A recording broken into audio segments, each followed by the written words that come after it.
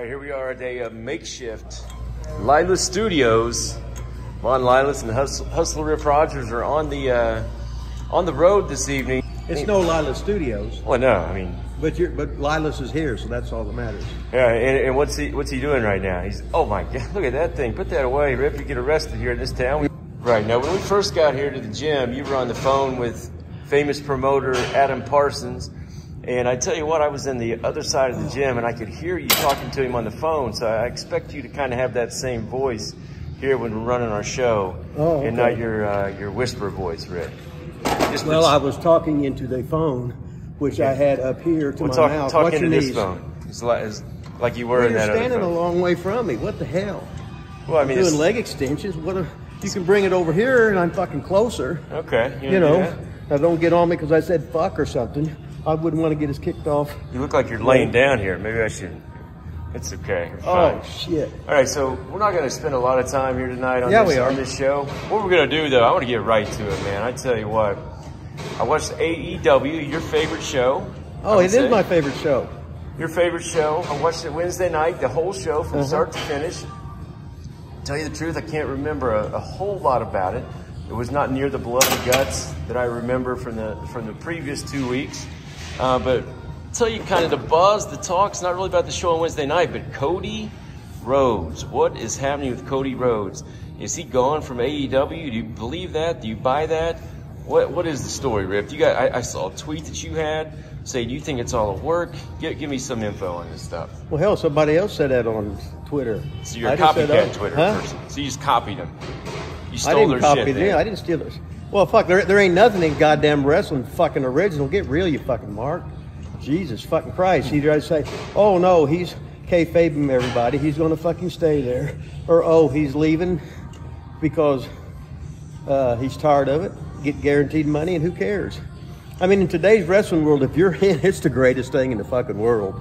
You hardly fucking work. You make a whole goddamn lot of money if you're under contract by WWE or AEW, and you hardly wrestle, what, once, twice a week maybe? What a goddamn rib. You can't be any good because you don't fucking practice. Okay, let's stick to what we're talking about here. Let's not get off on a tangent about how good everybody's got it. Okay. What about let's say it is a work and Cody's really going to be back to AEW. What do you think of that angle? That's fucking great. Yeah? Yeah, if he'd have just fucking say, I'm going to explore my other options, blah, blah, blah, and burn out right now, whatever, he leaves. Then all of a sudden you come in there, whatever your time frame is, 6 weeks, whatever, because you lose a star of his magnitude, you're going to lose ratings. That's all there is to it. That'd be like fucking WWE and its fucking heyday losing Hulk Hogan, or NWA losing Ric Flair. It's quite a comparison, right? Well, I mean, if you're the top of any promotion, a big promotion is just a small promotion with more exposure. I mean, the matches ain't, that's the way it fucking is, and that's the way it's always been. You could be the goddamn main event in Pensacola, Florida, or fucking Salem, Oregon. All of a sudden you get a job with Vince, and all of a sudden you're headlining goddamn WrestleMania because he said so. That's the way it fucking is. Because, it's like Hulk Hogan, what he started in the Pensacola territory. So let's say Cody comes back, doesn't really go to the WWE, comes back as a heel. Is he going to come back as a heel then? Of course he's going to come back as a heel. So all this backstage tension he's supposedly having, that's great. That could be all that's a hell of a fucking angle. Right.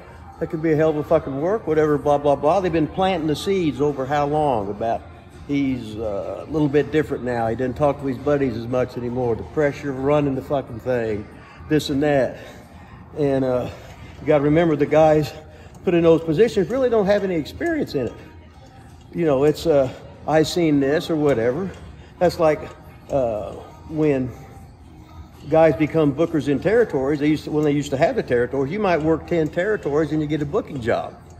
Cody was brought in on WWE and never been anywhere else. So he basically only knows that style, where you got to know a whole lot of different styles, so you're a little bit different. Not saying it's right or wrong, but this is the wrestling world we live in today. So he's actually went on TV saying that he won't turn heel. So he actually uses the, the wrestling terminology that he won't turn heel. So you said if he comes back, he'll be a heel. Now the fans were basically booing him out of every building. What are the fans going to do if he comes back to AEW, to stick it to AEW and all these? First, he'll probably be cheered.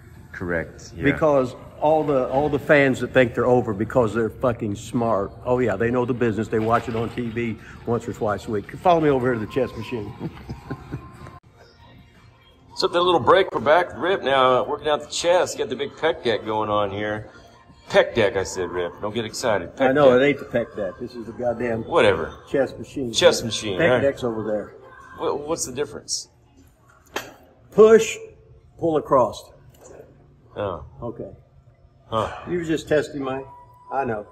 Anyway, back to Cody, right? Cody, baby. He's on fire. He's got us talking. I mean, we actually talked about this off the record at Mexican tonight. Yes. That's how excited we are. Because this is really pure excitement. This is real excitement. I think is. we're not even being sarcastic. It is. It's if nobody knew about it and he showed up, holy shit! Look at this. Yeah. With that being said, like you're the one that tweeted. You're the first person I've seen mention this whole thing's a work. I saw you tweet that out. I actually saw a couple of people reply and basically said you were a goof for saying that. But man, if you hit this one right, which I think I didn't hit it right. Somebody else said something. We talked about Dave Meltzer being in on it. Oh yeah, well, yeah. You got the inside info, man. Lila Studios. I tell you what, that's why Rip is a part of Lila Studios. He has inside information about the guy that is Mr. Inside Information, That's Dave right. Meltzer. That makes you Mr. Inside Information 2, maybe? I don't know what you are, but 27 and a half. 27 and a half. You're right up there. I tell you, I think it'll be awesome if it happens. Let's say it doesn't happen. You think there's a chance that Cody Rhodes really goes to WWE? If Vince McMahon offers him an absurd amount of money with a relaxed fucking schedule, take the money and goddamn fucking run. Maybe I asked that question wrong. You think Vince would really take Cody Rhodes back? Vince is going to take anybody that he can make money with. Get real. It's a business. Okay. It's a fucking business. All the people they fired, they let go of, whatever, blah, blah, blah. It was the highest quarter they've ever made a profit, wasn't it? It's pretty wild to hear you say it because Cody, again, getting booed out of every building at AEW, now you're saying would be a moneymaker for WWE. That's not what I said. Well, you said I said if Vince McMahon offers him enough money. No. I said would Vince hire him? And you said, well, yeah, get real. If you can make money with him, yeah, yes. Sure. Vince can make money with him as the AEW whipping boy if he wants, right? He can do. Remember what he did to fucking Dusty? Put him in polka dots, teamed him with the valet. Yeah. What was her name? I don't know. But she was heavy. But I better not say that she was. I'll be body shaming. So, God, you can't say anything in this goddamn world. What a fucking rib. But so what about if Vince brought him back as like a star? With the fans? What do you? I mean, they've already seen his act for how many years? Well, and how many different Stardust or whatever? What if he they've comes seen in? His act. You don't think he'd come in as a top guy? Well, if Vince says you're a top guy, you're a top guy. Yeah. We'll take him and shove him down your throat for goddamn 5 years every fucking week. And you'll buy it. You'll believe it. There's new young people watching wrestling, and there's new old people watching wrestling too. So you can do anything with the power of television.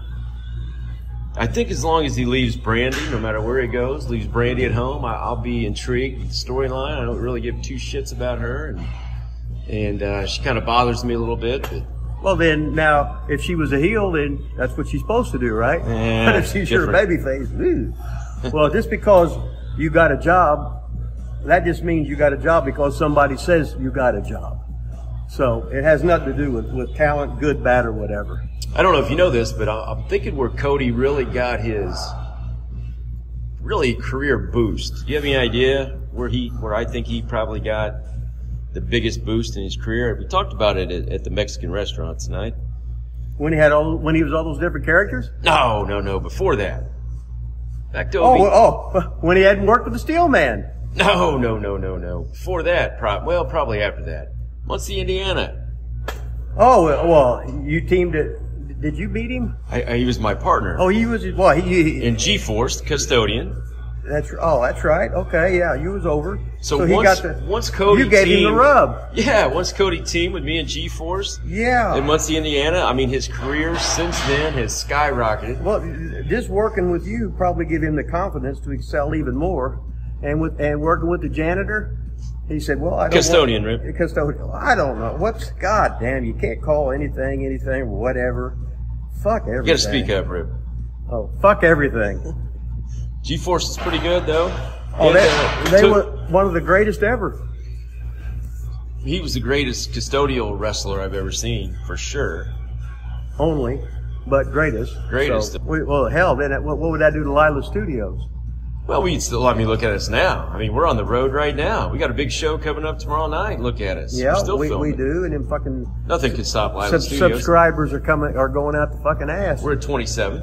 27. Oh shit! All right. Yeah. Hell, we one day we had, was it 4? Yeah, we were looking for 5, so we're at 27 now. So this thing's really exploding, really taking off. Mm-hmm. Well, you know, we're on the path to greatness. Yeah. You know, Pat McAfee's got a couple million. Yep, we're almost there. The professor's got 3 million on the basketball player. You know, he's got 3 million, and we got 27, so we're almost there. We would have 28, but you know, you won't subscribe. Tell the people why you won't subscribe to your own channel, Rip. I don't understand all that fucking shit. They wanted personal information about something pops up, and then you said, what'd you say? I didn't have a YouTube, whatever it called anyway, or you didn't have a Google account. What the fuck is a Google account? What the fuck? What if it comes down to we need one more subscriber to hit our whatever mark we need to hit? Are you going to be able to figure out how to subscribe? Yeah, I'll tell you to create another bogus account, and then you could have the king do the king number 2 or something like that. How many of our 27 subscribers do you think are legit? 4. Still 4. Dylan Bostic subscribed twice tonight. Well, he had one under the kayfabe name, right? Yeah. So we don't put the heat on him, though, so we'll just edit out the one or act like you didn't hear it. Hopefully YouTube's not listening to this. Or Google or whatever. They catch on to our tricks. Yeah, all the fucking tricks. You don't get any fucking better than that. But anyway, when Cody leaves AEW, if he leaves the show's going to automatically go down. You think so? Yeah, that's like it. What if Hogan was, when he was the leader? I'm just not sure Cody's Hogan. I know what you're saying. I mean, right now they got CM Punk, they got Bryan Danielson, they got whoever else. Cody's been on every TV show since they started, right? Pretty much. Okay, that answers it, don't it? Yeah. If let's just say it's a number. Between the two numbers, he was on there 100 weeks. We went on last week and they dropped from like 1 million to 800 and some thousand. So look at the importance of him not being on there. You think that's a direct correlation? Yeah. What happens, especially with diehard wrestling fans that love wrestling, if this is your favorite guy, whether you love him or hate him, and he leaves, you go on strike for about 3 weeks usually. But 3 weeks is a lot of fucking people that don't turn it on, isn't it? Yeah. And if he leaves, somebody else has got to get elevated. And he's been elevated for basically 2 years. They've been in business, I think, something like that. So he's been getting that push and that shove and being looked upon as the top guy, the guy that's doing a lot of dangerous shit, and the guy that would he would fucking lose when he thought he should lose. So he was doing his best to do that. Oh, and you got to remember, on booing and stuff, everybody loves you until you start doing better than them.